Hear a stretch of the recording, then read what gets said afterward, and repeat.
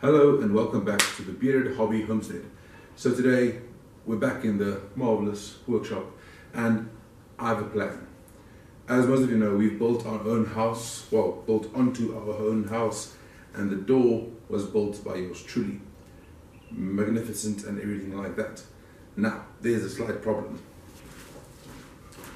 As you know, when wood gets wet, it tends to do a little twist on you. Now, with a twist and wood, it doesn't really help to just bend it back because it's not steel and it kind of keeps its normal new shape. So the best way to get something to pull back is to have it in warm water, the wood in warm water, in the oven, wrap it with a little cling film, leave a small gap for the steam to escape, and have this boil pretty much in hot water or steam, and then push it between two straight pieces and have it squeezed and pressed, and then it will move back to more of a normal straight shape. Now, this piece I can do, but my door, however, not so much. Let's get back to the door and let me show you exactly what I'm talking about. Okay, so like I said, this is the door that needs assistance. I'm really hoping I'm in the shot. You know, so at the bottom this door is lined up, at the back is lined up on the hinges obviously, but this piece is pulling out, and that's because of the wet wood and everything.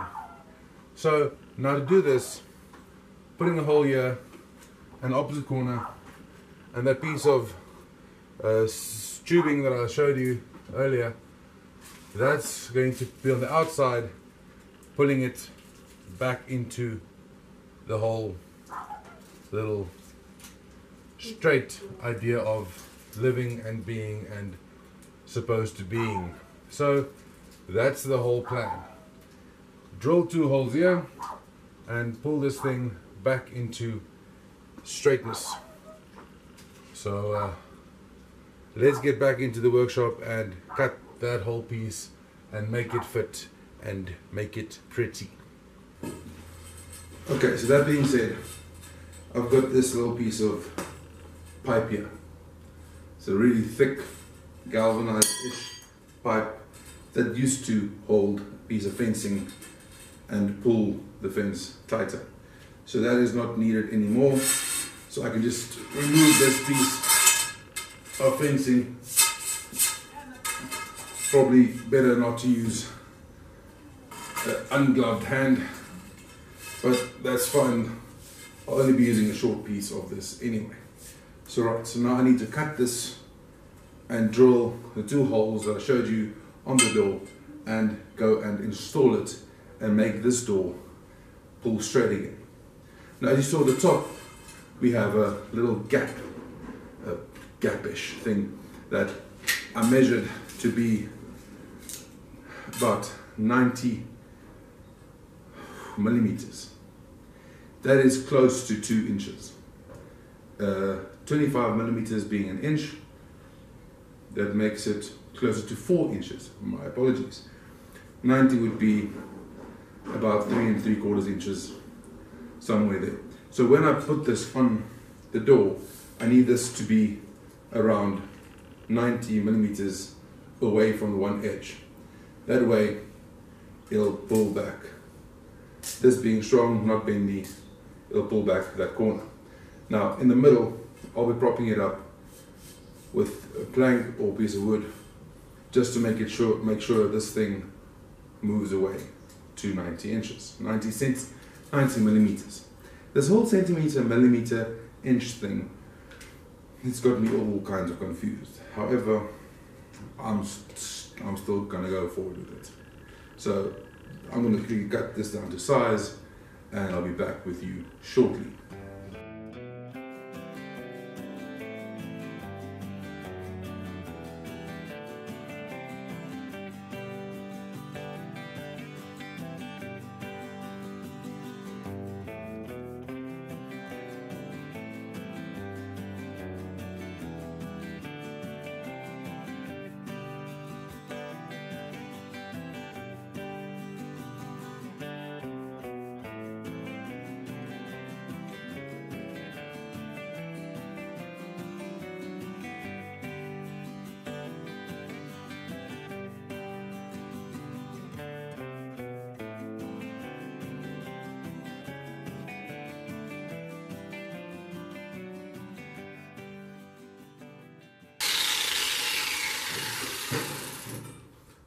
Okay, so my cuts aren't the straightest, but it's temporary. And I took off some of the rusted layers and took off the burrs from the grinding. So now go have a punch hole here, punch hole that side, and do some drilling. This is not as fun as I hoped, just because I got lazy during lockdown.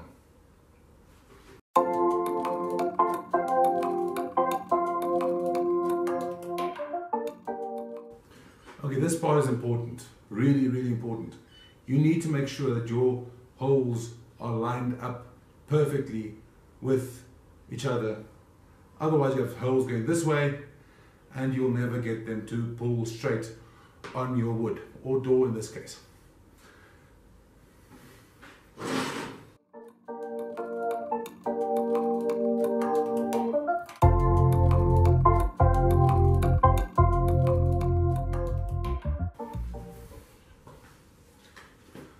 Okay, so keep in mind, we've got a door that needs to look pretty afterwards as well. So you don't want to make a big hole, big enough for something like this. You want to make a hole for something like a thin hole that you can cover up afterwards, after some time obviously.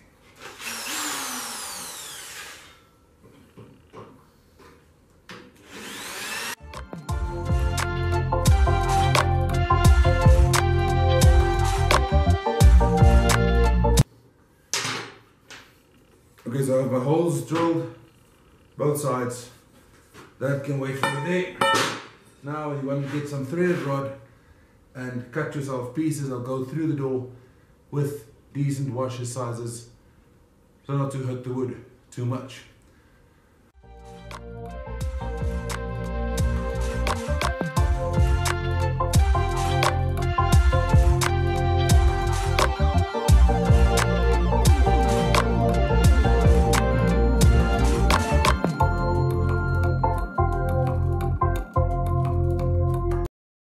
Alright, so back at Casa de la Ocordor,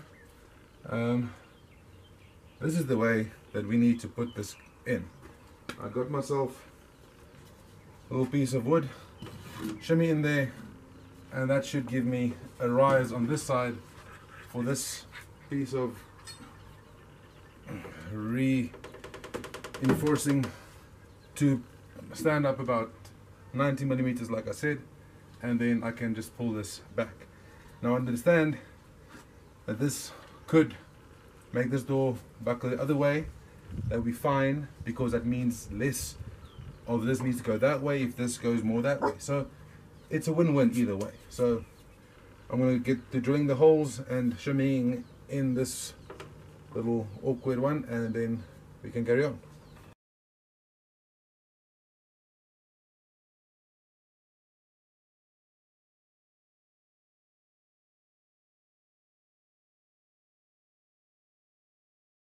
Okay, so clearly this one already feels the tension here.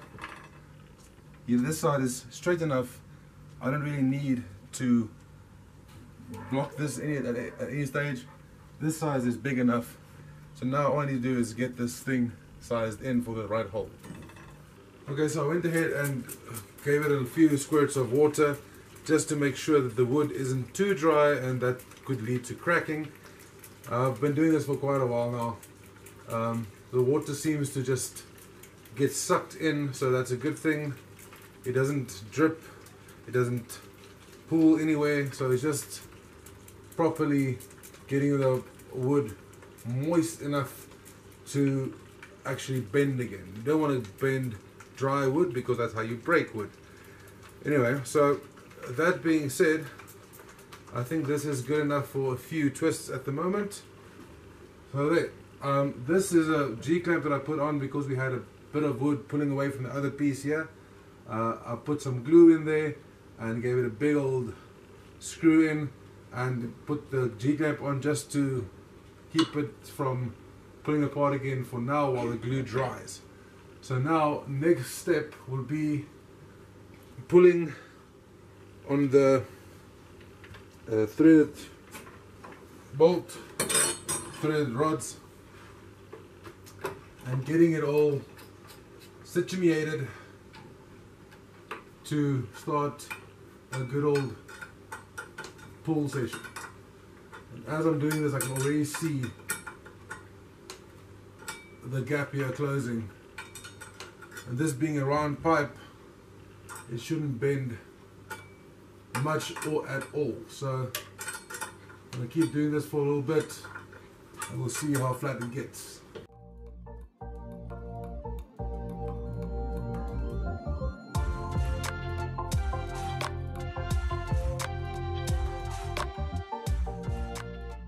Alright, so if I just look at it, it already looks better. I took off the G-clamp, the glue is dry enough, still sticky but dry enough, and there's a big screw that goes into the other piece of wood, so that's keeping it together. Now I can check, if I close this door, how much it has pulled back to normality.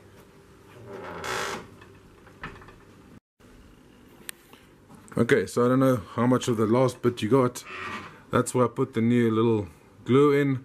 That'll dry, and I pulled this thing tight to the point where it's looking a lot better. And when I close this, I can see it's closed off that gap by quite a bit. I'll just grab the tape here. Alright, so I closed that off by around, it should be it's a 5, so 14 millimeters is what I've closed it with. Looking a lot better already. You can see a difference between that side and that side. That one's moist, that one's still straight, and I'll keep going like this for quite some time, loosening, putting wedges in, and for now I need this one to dry, and then next step is do it all over again, and then we'll have a door that is no longer skew. So hopefully you learned something with this episode of pulling wood, how to get wood that's bent all straight again. I don't know how much you missed. I'll be able to see in the edit, and from there we will take it forward. But for now, this is us. This is the big old random channel called Bearded Hobby Homestead, and yeah, keep watching. Please like, subscribe. God bless, and have a great day. Cheers.